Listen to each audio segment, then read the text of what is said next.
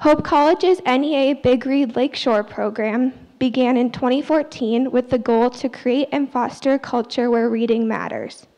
By bringing the Lakeshore community together around a common book, the Big Read Lakeshore uses the shared experience of reading, discussing, and exploring the themes of the book as a springboard to listen to and learn from each other.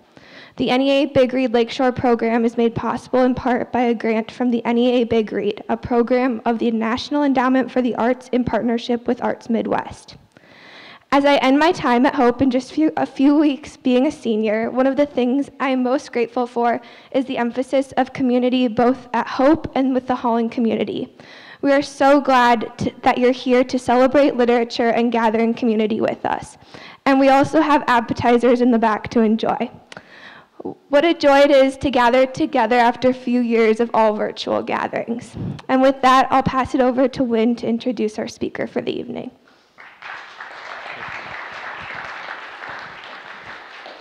Hello, everyone. Okay, so glad that you're here. Been looking forward to this night for months now. And so I met Leif first through his books, like you did. His first novel that came out, Peace Like a River, actually Miska was first instantly smitten, and then she said, "You have to read this." And I said, "Okay." And when I was done, I said, yes, I had to read that. And then have followed through with So Brave, So Young, So Handsome, Virgil Wander, and now eagerly anticipating the next novel to come, which I think we're going to get a tiny little glimpse of this evening. But when I was a pastor in Charlottesville, Virginia, I found after a little while that I didn't enjoy going to pastors' conferences. And instead, I would figure out, I still need to take like a retreat of some sort. I would find somebody that I wanted to meet, and I would go and try to meet them. And so Leif was on the short list, and I emailed him soon after he and Robin had moved to Duluth, and I said, "You don't know me, my name's Wynn, I would love to come and have lunch with you or breakfast or something. If I came to Duluth, could I do that?" And he wrote back and said, "Sure, you want to stay with us?" And I thought, this guy's crazy. There's no way that that's safe. But have struck up a beautiful friendship. And I wanted to say, I love Leif because I really love good and beautiful writing, and he is, I think, one of our best. But the more I've gotten to know him, I love Leif because he loves the truth, and he cares about things that are true. And he also loves. He loves pretty fiercely. And I don't know if you would say that about yourself, but I see it.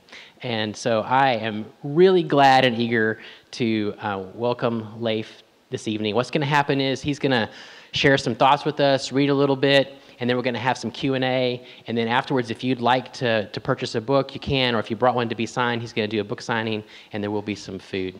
So welcome, Leif.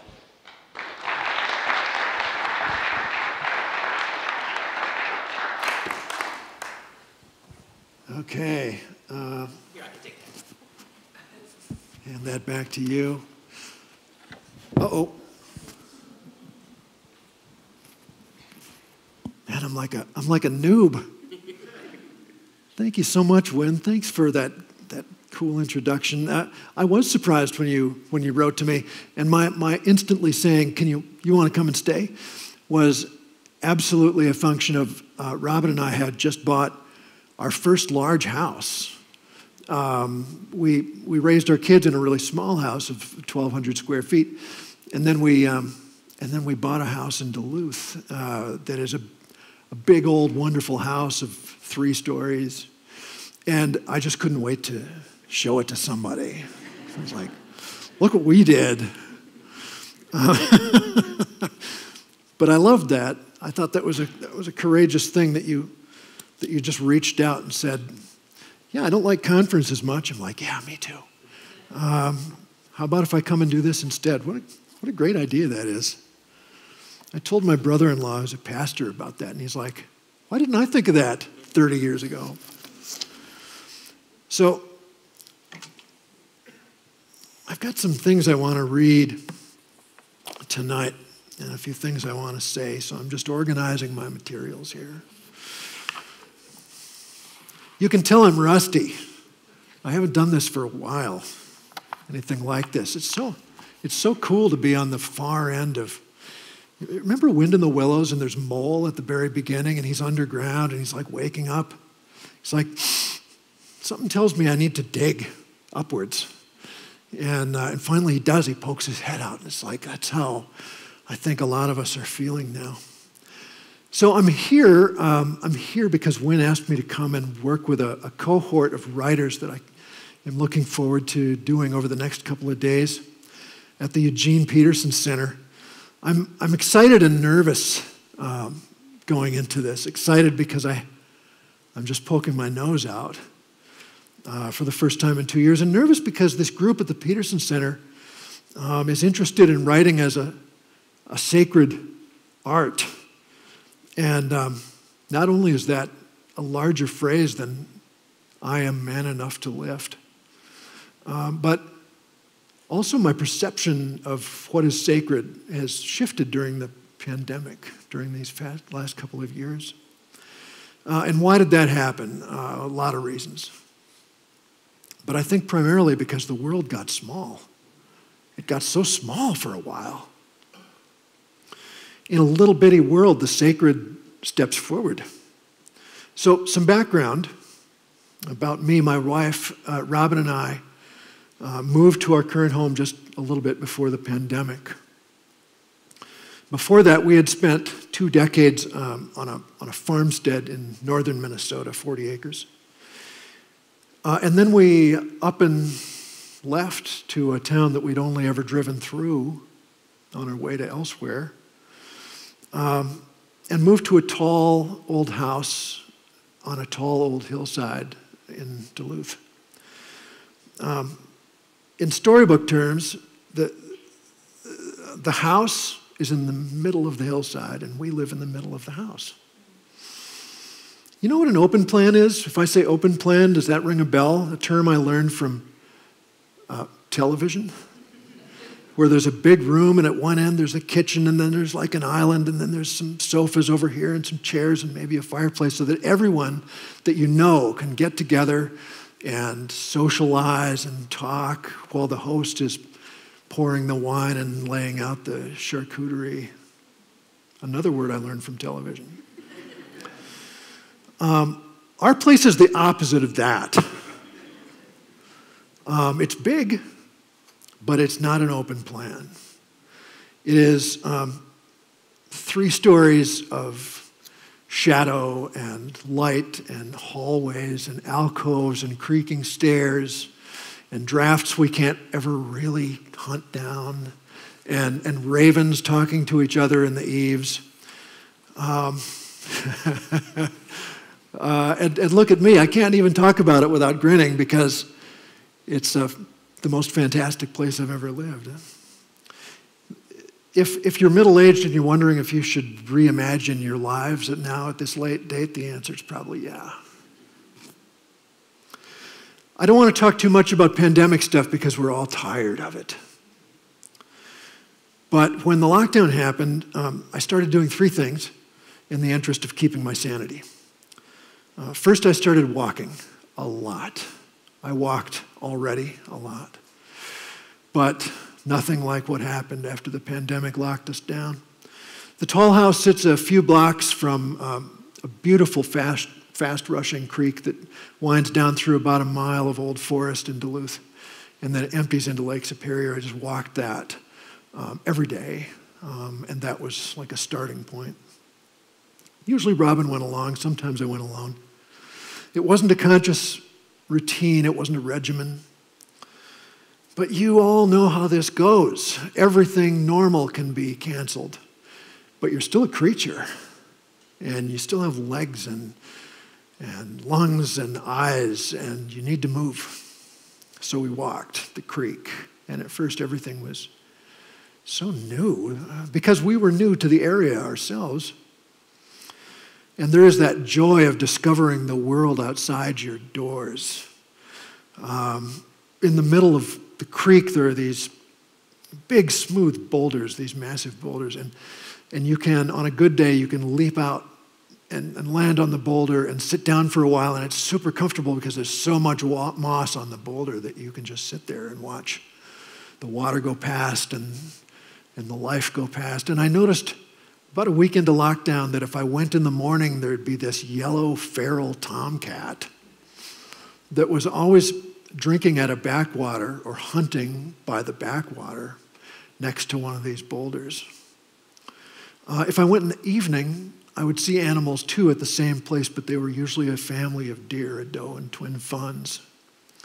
And they all knew I was there, and they would sort of keep an eye on me kind of respectfully until I got up and left, or until they got up and left.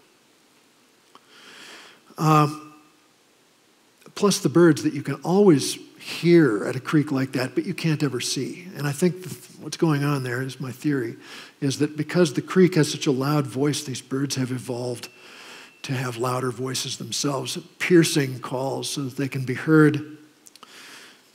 The creek just sounds beautifully loud. I know I'm going to struggle for the words to explain the effect that these walks near my home had on me and keep having on me. Because what's more mundane, after all, than walking out your back door and just walking for 2 or 3 hours through your neighborhood and your neighbors' neighborhoods? But after a few weeks, things started to really shift. For one thing, the yellow tomcat just stopped being spooked by me at all. I would get to the place where I like to step out onto the boulder, and the tomcat wouldn't even lift his head out of the water. He would just keep drinking. He knew I was there. Didn't matter. The deer just became so tame that you could literally stand next to a bush and put your hand out like this, and when the deer came up the trail, they would just brush your hand like you're a branch. Pretty wonderful. I always used to think of feeling at home in places as, well, I got used to it. I got used to that place, and now I feel at home. This was the first time in my life that I felt strongly that the place had got used to me, and it was cool. It felt good. It felt nice. It felt native. It felt like I was invisible, and I realized I really like being invisible. I really like feeling like I'm nature instead of someone coming to take dominion over nature. I like being the nature. I think it's okay to be temporary. I think it's okay to be a short line in a long poem. There's a great novel by Larry McMurtry, not even one of his better known ones, but a terrific book called Duane's Depressed. And this book starts 2 years into his 60s. Duane Moore, a man who had driven pickups for as long as he had been licensed to drive, parked his pickup in his own carport one day and began to walk wherever he went. This book is about a man in the third act of his life who starts being afflicted by the big questions that eventually come for us all. Like the best serious books, it's hilarious. Some writers love all their characters. Have you noticed this? Certain novelists love their characters. They love the heroes and the villains and the smart ones and the dumb ones and the cool ones and the nerdy ones. They love them all. McMurtry was like that. Dickens is like that. Ann Tyler is like that. So generous. Anyway, Duane starts walking everywhere he goes in this book, and obviously what happens is he sees things that you don't see when you're going past at 70 miles an hour. And lockdown, I think, just put us all in Duane's shoes.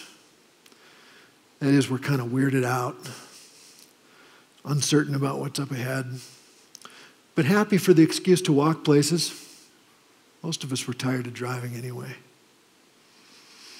Glad for the excuse to look at some things close up. The second thing I did for sanity was to start reading in the middle of the night. I'm not a constant insomniac. I mean, there are nights that I do sleep through, but it's always a shock.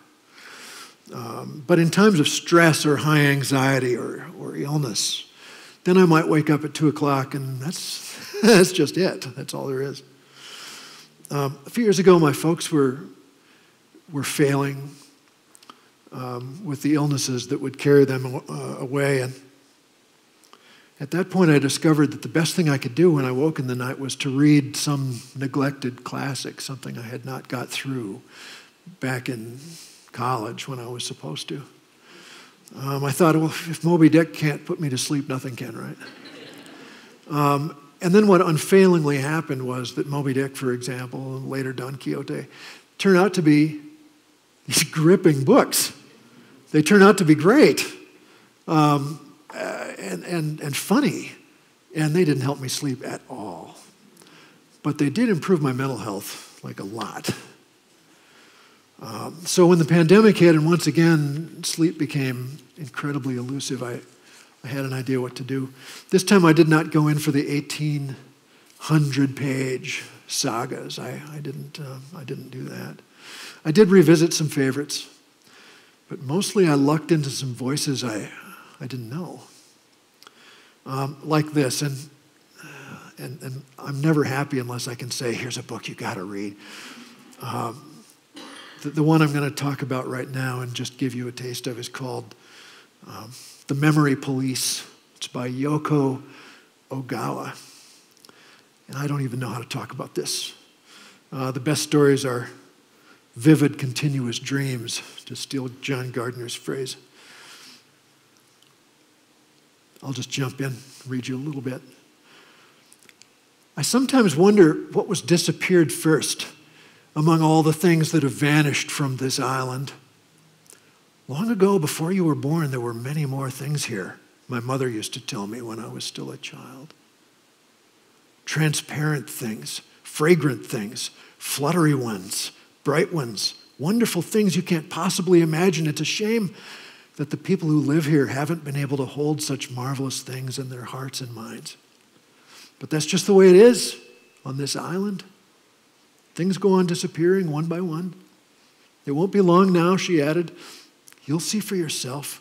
Something will disappear from your life. Is it scary? I asked her, suddenly anxious. No, don't worry. It doesn't hurt, and you won't even be particularly sad. One morning you'll simply wake up and it'll be over before you've even realized. Lying still, eyes closed, ears pricked, trying to sense the flow of the morning air, you'll feel something has changed from the night before, and you'll know that you have lost something, that something has been disappeared from the island. My mother would talk like this only when we were in her studio in the basement. It was a large, dusty, rough-floored room built so close to the river on the north side you could clearly hear the sound of the current. I would sit on the little stool that was reserved for my use, as my mother, a sculptor, sharpened a chisel or polished a stone with her file and talked on in her quiet voice. The island, she said, is stirred up after a disappearance. People gather in little groups out in the street to talk about their memories of the thing that's been lost. There are regrets and a certain sadness, and we try to comfort one another. If it's a physical object that has been disappeared, we gather the remnants up to burn or bury or toss in the river. But no one makes much of a fuss. It's over in a few days. Soon enough, things are back to normal, as though nothing has happened, and no one can even recall what it was that disappeared. The whole book is this way. It feels like a vision or a warning, but also like a song or a piece of mythology. One of those myths you've probably never read, but you somehow know already. Man, I'll trade a few nights' sleep for a story like that. It's a bargain. The books you need show up at the right time, which feels like a sacred idea. But what do I know? I also started reading poetry again, not in the night, because at night you need something that'll carry you along for a while without too much work on your part.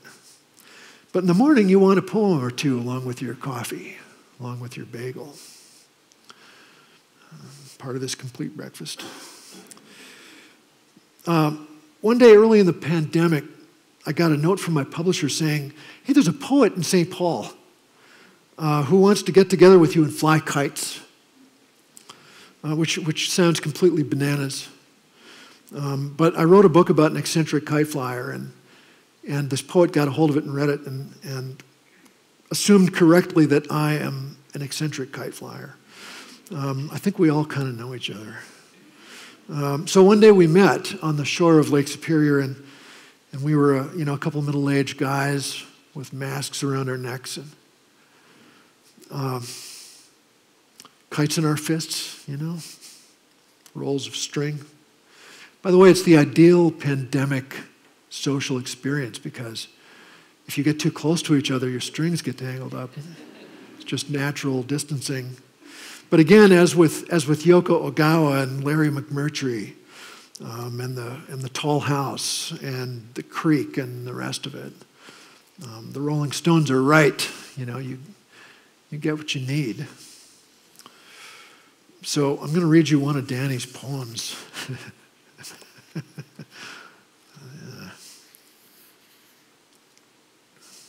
This is called Synopsis. When Christ was in the garden and the guards came to gather him for the crucifixion, Peter manned up, shanked a Roman guard. The disciples were outnumbered. It was a ballsy move. Yet days later, when Peter was asked, "Weren't you with that Christ fellow?" He was alone and afraid. He denied thrice before the cock crowed. Note to self, most of us seem to be at our best when we are with our tribe, cloaked in love. We were flying kites together later, because this is a thing we do now. And I remember him saying, "Can we just admit how awesome it was that Peter jumped up with his sword in his hand? He takes such grief, Peter. Because everybody remembers the damn rooster." I love how poets think. And then the last thing that I did to stay sane during lockdown, literally the day we went into lockdown, was I started writing a book.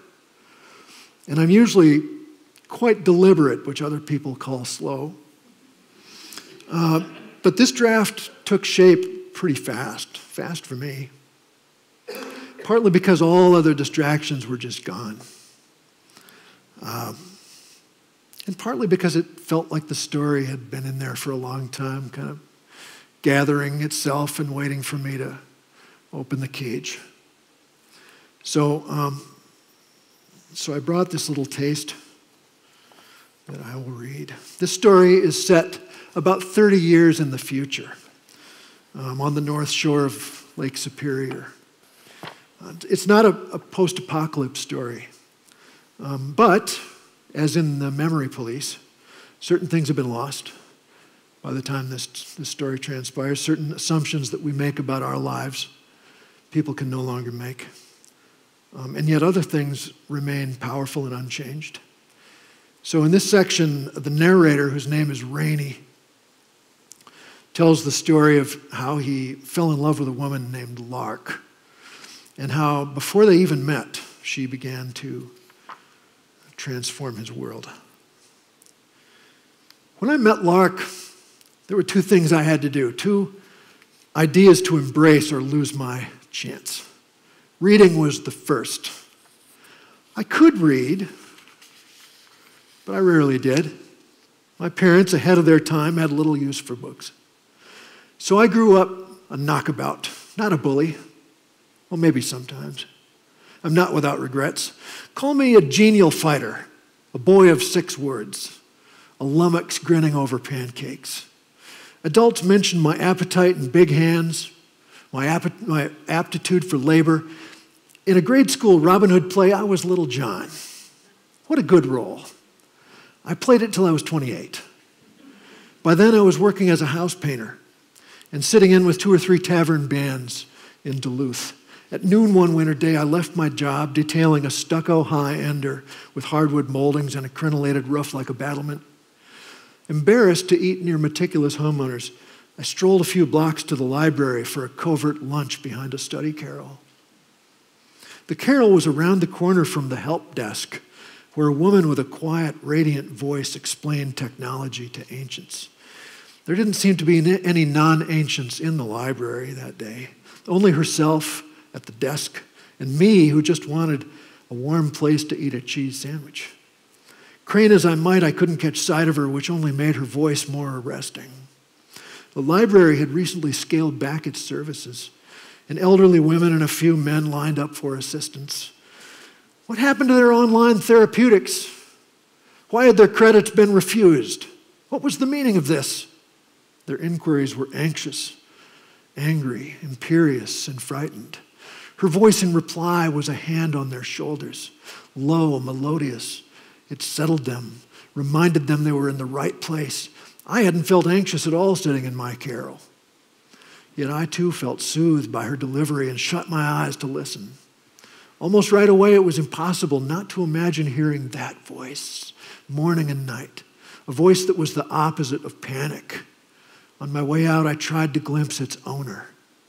But she was obscured behind a massive, gesturing member of the clergy filing a subversive materials complaint. Same carol next day, another cheese sandwich. I went back hoping to hear again the easy, low music of that voice. And sure enough, there it was, addressing the agitation and pain of the fearful. This time I sensed a tracery of humor or affection down inside it.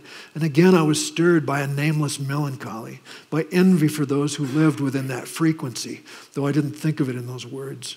Picture a voice like a river's edge where the water turns back on itself, orbits quietly, proceeds downstream in laughter. This time when I left, she had gone on break. Again, I was denied the sight of she who had beguiled me. In subsequent visits, I paid attention not just to tone, but content. Pulling books as camouflage, I took a carol near her desk, though still out of view. She did far more than direct people to charts and information. Their needs exceeded the technical. She spent time with all who approached, fielding their concerns while seeming to acquire a sense of their apprehensive selves. She had a way of answering unasked questions, finessing and adjusting her recommendations. History for the ambitious, novels for the lonely, poetry for the heartbroken. All of it a lettered world alien to me. I began to take notes. Charles Dickens, she replied in a near whisper to one request, and Dickens, I wrote in stub pencil. Why, you ask? How would I know?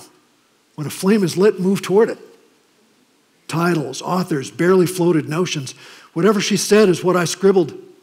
I didn't yet know the word oracle, but she had that smoky appeal. There seemed no person she couldn't understand, no question too dead to resurrect. She told a bored girl about a 16th century poet whose goal was to read everything ever written. Think about that. The girl did not believe her, but I did. Apparently this poet went blind in the attempt. Luminous is another word I didn't know. I finished the affluent stucco, but kept eating in the library, still choosing carols out of view, maybe fending off whatever power the sight of her might carry. By now, I had got a small notebook and ballpoint and expanded my use of the library to actual books. Dickens turned out a hard go. Oliver Twist, no. The beatings go on and on. But I stuck with it. Next writer on my scrappy list was this woman O'Connor, whose people were confused and malformed and placed in the world as if by the god of cruelty. I couldn't bear those stories yet. Linked together, they became a rope ladder you climbed with knees and elbows out of whatever sucked you down. After this, I seemed to enter a zone of madness. It's a blur now and was then. I couldn't afford not to work, so to sustain the madness, I worked badly, falling into books, while whomever left me alone in their house to paint. Latex drying on my brushes and rollers. Not everything caught, but some did. I loved the crazy fight where Beowulf goes hammer and tongs with Grendel in the longhouse, gripping the monster's arm like the world's first clamp and finally tearing it off, including the hairy shoulder, and hanging it in the rafters to drip. Come on! I was taken in, too, by the long boat ride of Odysseus with its 1,000 interruptions. Circe with her ominous pig yard, what had to be an invigorating layover with Calypso, and the startling wit of the Cyclops, announcing a nice surprise for Odysseus, but then guess what it was? You shall be eaten last. Holy smokes! Painting jobs thinned into the distances. These stories swallowed whole afternoons. A dazed reader wrapped in stormy light cast by Lake Superior, which reared up that autumn when the sun vanished 7 weeks straight in a rack of permanent clouds. I banged and barged through dozens and hundreds of books discovered in my eavesdropping sessions. Not just adventures, but poetry, sweet Jesus, by Greeks and Brits and Japanese whose silky names I never can remember. Did I understand it? Not by half. But when it thunders, you know your chest is shaking. I read books of scorned science, including the raging climatologist Holloway, who predicted Lake Superior would shortly warm enough to yield bodies which had lain on the seafloor for centuries. The navigators, cooks, and ancient braves, the unlucky swimmers of antiquity, as he put it. And sure enough, Holloway hadn't been gone a decade before these dead began coming ashore, washing up in the shallows, waxy and gaping in their period clothes, frightening children on the beaches, and once tripping up a fleet of racing sailors as they foiled to an upwind mark. What else? The Norse histories lumped my throat those sleepless nights. After Odin traded an eye for knowledge, I had 8 days of sympathetic response where my own left eye went dark.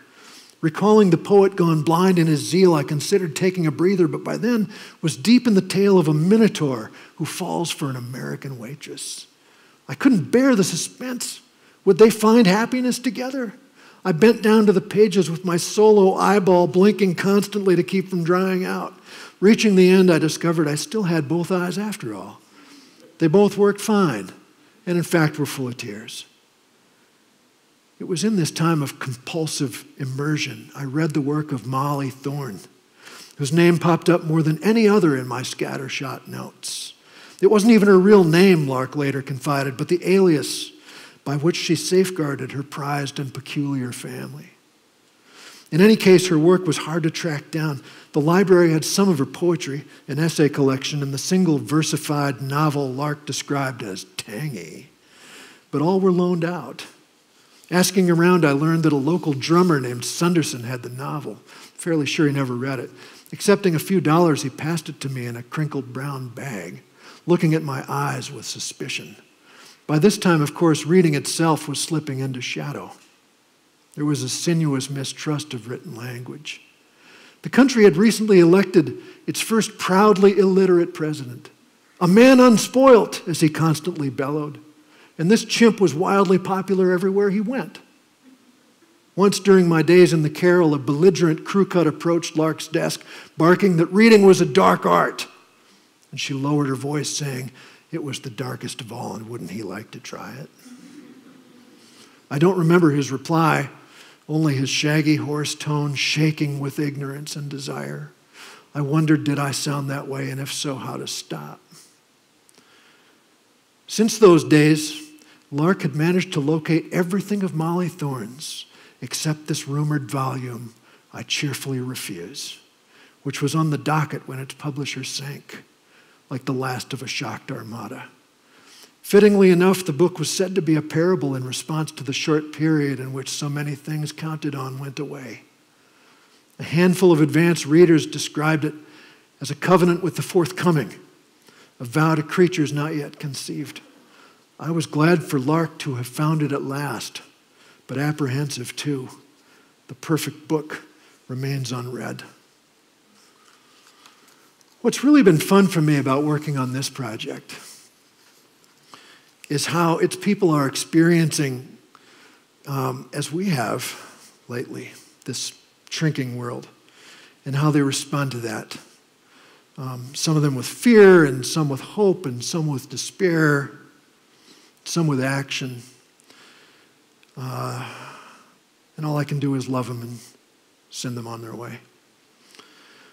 Thanks so much for listening to me, and if anybody has questions or things about reading or writing that you want to discuss, I'm right here.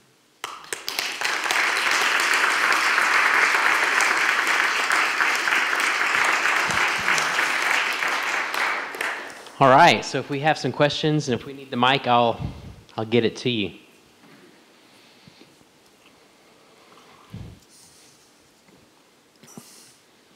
Or we can just stand here too. Yeah, that works.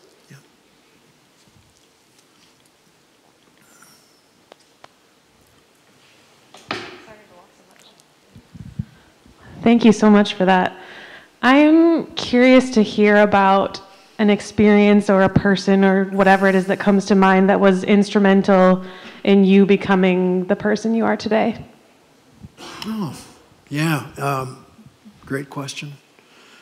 Maybe more than anybody, my brother Len, 5 years older than me. Went off to college when I was 13 and came back with a short story he had written for an English class.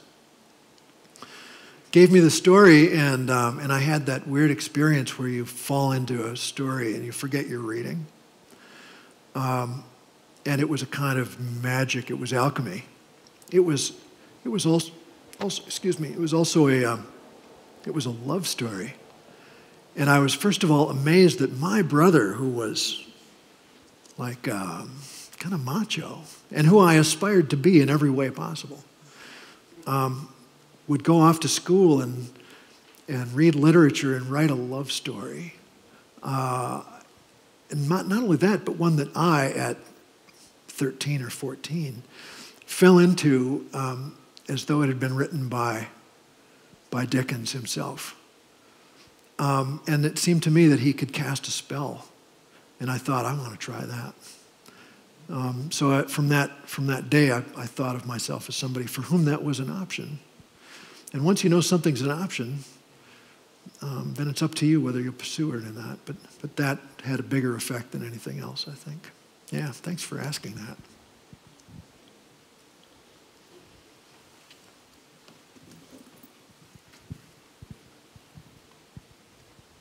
Leif, this is not nearly as sophisticated as a question as that was, but I've just been so curious in reading your work over the years, noting that you always have very interesting and memorable names for your characters. Mm-hmm. And I'm just wondering, do you have a particular process that you go through for choosing the names for your characters? I wish that I had a sophisticated answer. I don't. They just suggest themselves. And one thing that's interesting about the naming, though, is if I don't give the character the proper name, I can't write the character. Isn't that strange? I think that's fairly common, actually. I've talked with other writers who've had that problem. And I have to be able to see them and know their name.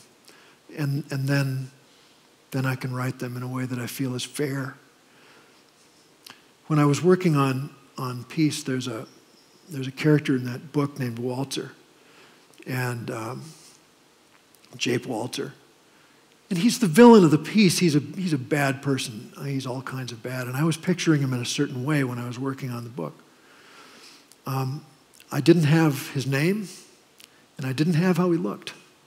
I was picturing him wrong. I was picturing like a tall, muscular. Well, look, Jesse Ventura was our governor at the time. I was probably picturing a wrestler. I don't know, somebody really imposing and aggressive looking, and I forget what I named him. But I know that Robin and I were watching a movie one night called Mrs. Brown, and Billy Collins is in this movie. Sort of late middle age, Billy Collins. He's fantastic. The confidant of the Queen, and he's kind of this wild man. And after the movie, Robin said, "That's what I picture with your bad guy, is a guy looks kind of like that." And I said, no, I'm Jesse Ventura. I was like invested, and then about a week later, I had been reading about a terrible guy that existed in the Superstition Mountains named Jacob Walter. And he would lure people into the mountains and murder them. Terrible. They don't know how many people he killed. But he was so terrifying, and I thought, well, there's a name. There's a name. And then I was thinking about, what should he look like? I've got his look wrong. Walter does not seem like the character I was thinking about. And I went to Robin and said, I've had an idea. I think he should look like Billy Collins in that movie. Because this happens constantly. Robin says something to me, and I take it on board, and then I forget she said it, and I rewrite it into my own idea. And then I present it as mine. And Robin says, that was my idea. And I'm like, no. It totally was. Little rabbit trail there. Yeah. Names are important.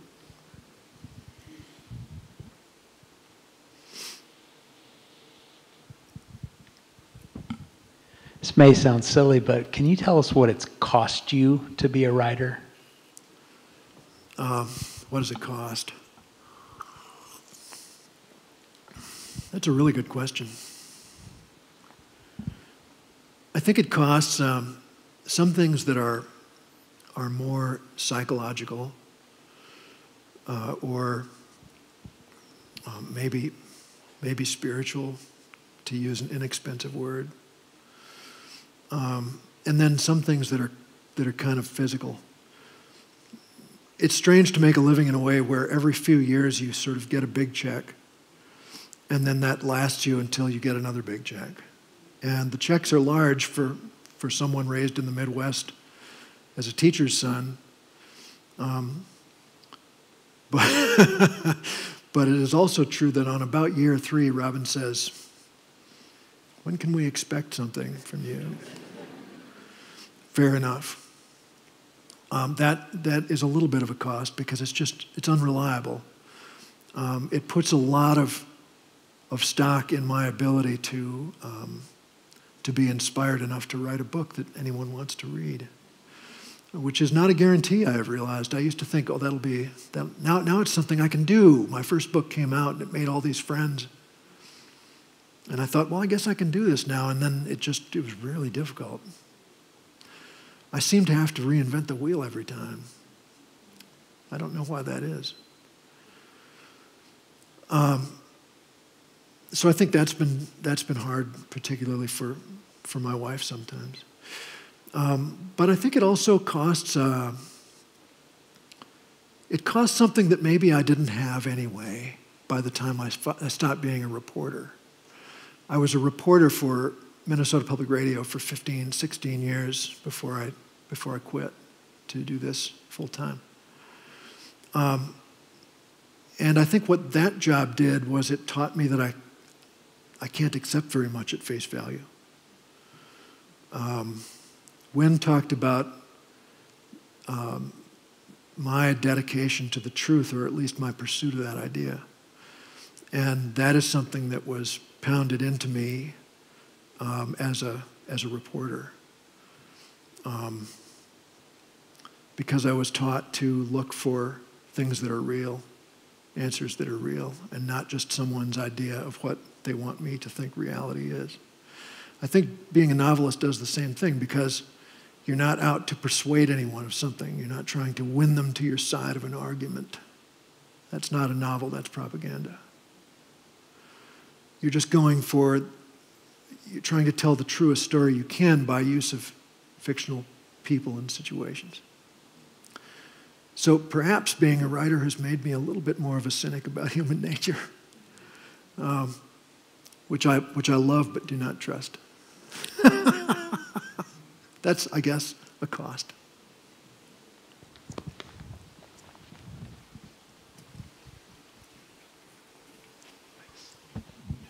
Thank you.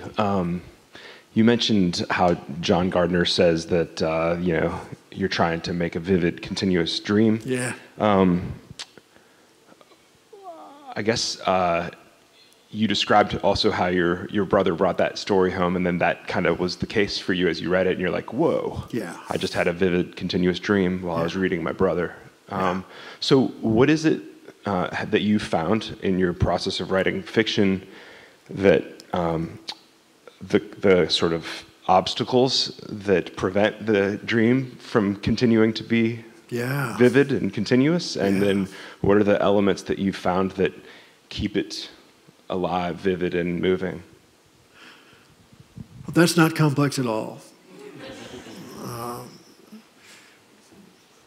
Distraction is a problem for me. I'm easily distracted, both by things that are out there. Geez, the internet is terrible. It's also fantastic. But when I started doing this, there was no internet. And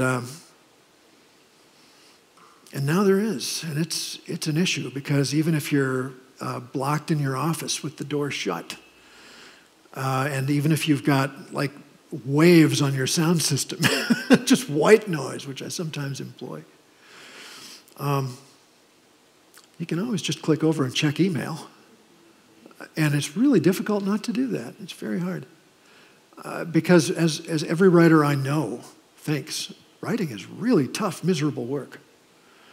It's also glorious, and I guess the thing that makes it possible to ignore the distractions enough to get something done is that the work is such fun.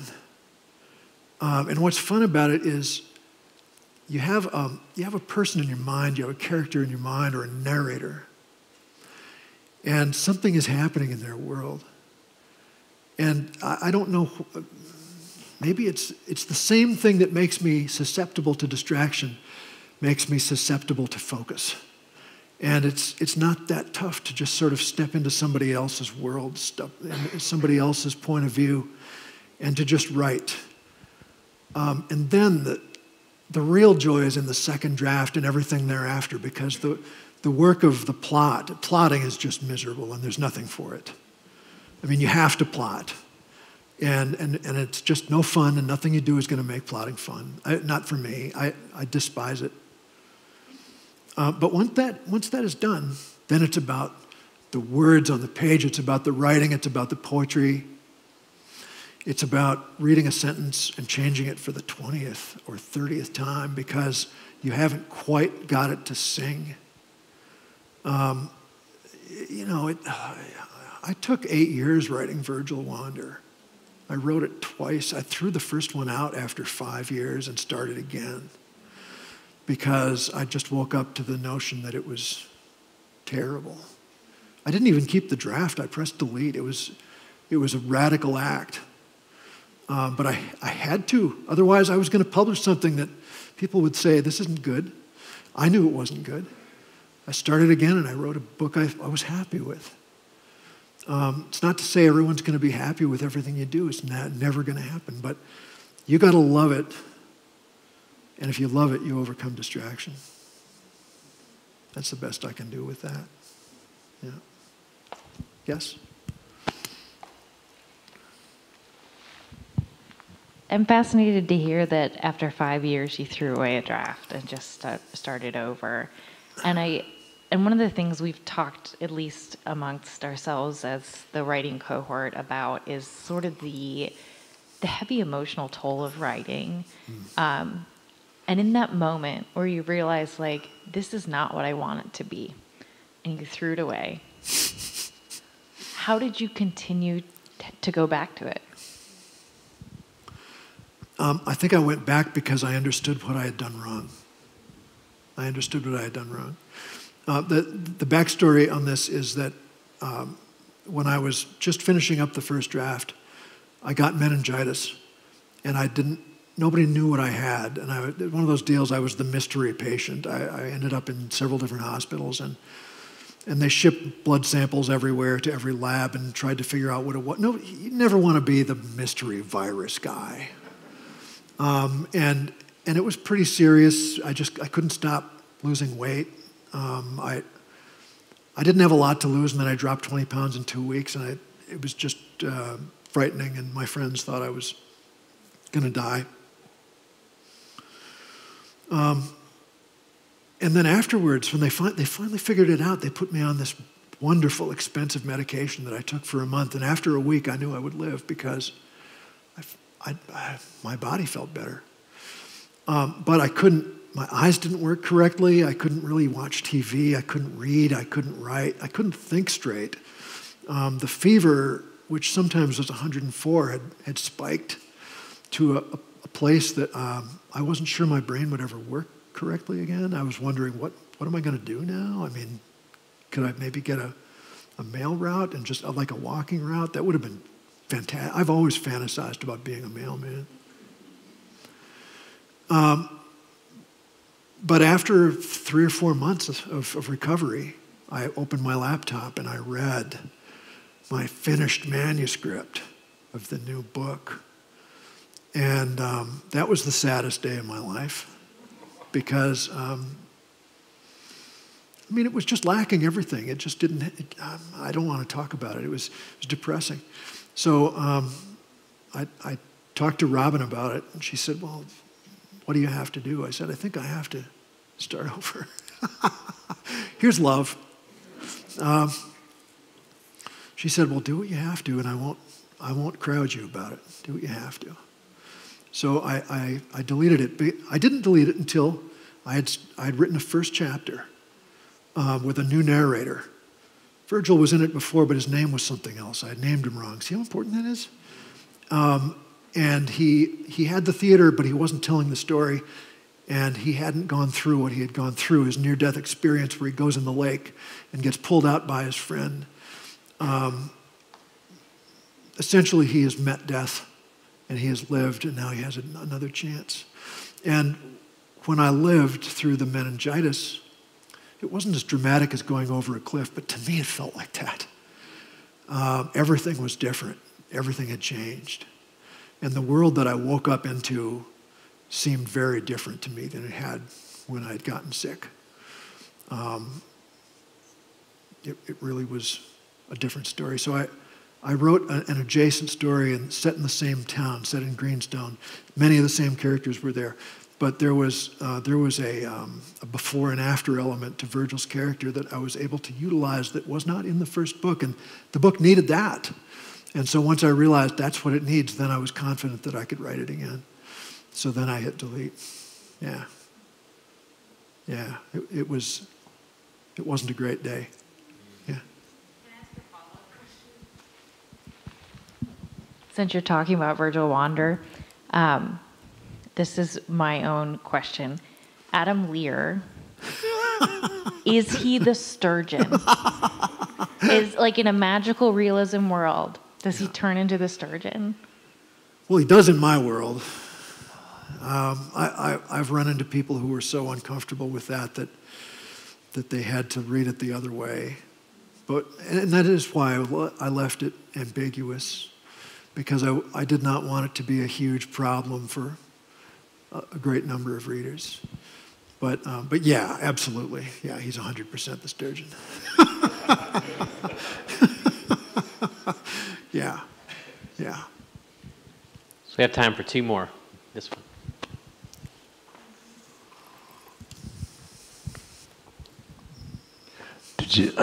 Did you know "So Brave, Young, and Handsome" was the title when you began, or did that come later in the writing?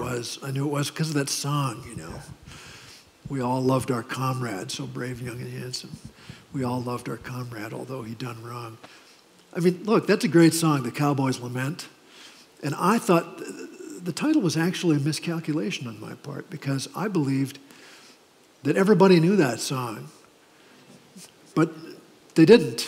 They didn't know the song. I knew the song because my mom would put it on the stereo at night when I was going to sleep.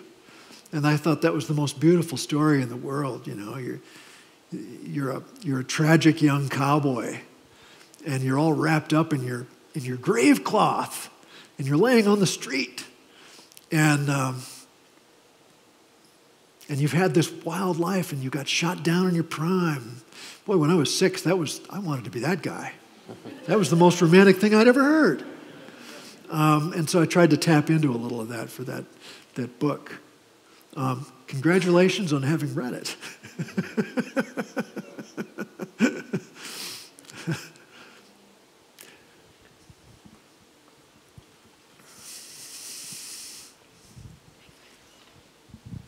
I'm curious about, we're talking about revision and enjoying the process of revision. Yeah. Two-part question. One, I'd love to know if you have a favorite sentence you've written that you're really proud of, because you talked about going back and finding the poetry. And then, how do you know when you're done with the revisions? Yeah, that's a good question. I don't think I really have a favorite sentence. That would be more than I could do. I know I'm done when, I guess I just hit a place where I'm so tired of it. And you just think, is this noun that bad that I need to replace it? Have I gotten rid of all the adverbs? Look, revision is, I do enjoy it, but it's like somebody said about bankruptcy. It happens really slow and then it happens real fast. And that's how revision is. I might, go over a chapter 15 times or 20 times or 25 times and enjoy it every time because, there's nothing as nice as, I love painting a room in my house because it's work you can see. And the day starts and you got a tan room, and at the end you got one that's deep blue, and you're like, yes! That's how it is when you revise a chapter, even for the 15th time, because you know that it's closer to singing than it was when you started. It feels great. I really like that kind of work, but you do hit a point, and especially when your editor says, now it's got to be done. And my editor is Elizabeth Schmitz at Grove Atlantic. She's really good at that. She knows when something is done. She's terrific at it. Thank God for editors. Yeah. Thank you. Well, whenever the band has played really good, there's always an encore. So do we have one encore question? Anything? Thank you. So it was interesting to me that your book, you said it was set 30 years, your new project. Yeah. So in 30 years, I'll be a really elderly English teacher. So it's interesting to think about being a grumpy, elderly English teacher in a world that doesn't value literature in the same way that we do now, or maybe in the past. I don't know, I wasn't around. But so do you have any words of advice to how do I continue to emphasize the value of literature in the way that you've put it tonight as like being a way that we discover truth and humanity and like as a rope ladder? I like that a lot. So I don't know, any words for that? Oh yeah, look, yeah. That's the world's best question. I'm so glad you asked it. Look, I'm so thrilled to hear that you're going to be a grumpy English teacher in 30 years. I hope that there are thousands like you all across the country. And I'm sure there are. I'm sure there are. That's what gives me optimism is people like you and people like my kids who have the same feeling. They're not English teachers, but they love English teachers. No, you're doing exactly the right thing right now, planning to go off and be an English teacher. Let me tell you what my English teacher did when I was in high school. She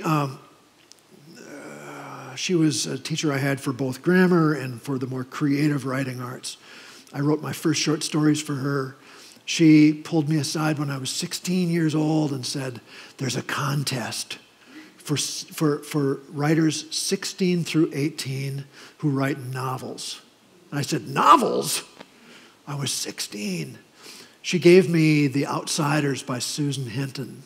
She said, read this. Susan was 16 when she wrote this book. I took it home and read it that night. I was like, oh, this can be done. I was instantly filled with way too much confidence. I started a novel right away. I started a novel the next day, literally. And I wrote 8 pages, and it was just I just wasn't ready. I wasn't Sue Hinton. I couldn't do it. But I never forgot it. I never forgot it because that teacher thought I could. She thought I could do it. She thought I would understand what a novel was and what a novel could do. And I knew what they could do as a reader. I wasn't a mature enough writer, obviously, at that point. And few are. But if you can just hand the right book, or even the wrong book, to as many kids as possible, don't even worry about if it's the right book. You'll know the right book. But I would say stray from the curriculum. And when a student stops to talk to you about something, say, well, about your concern, I have these thoughts. But now, aside from your concern, have you heard about this book? And then hand it to them, because honest to God, nothing else is going to work as well as that is. And that could change, that's got the potential to change the entire picture. I draw kind of a bleak picture of the world in this story. Although I'm careful to leave room for hope, because otherwise I wouldn't be honest. I have too much hope not to allow hope into my work.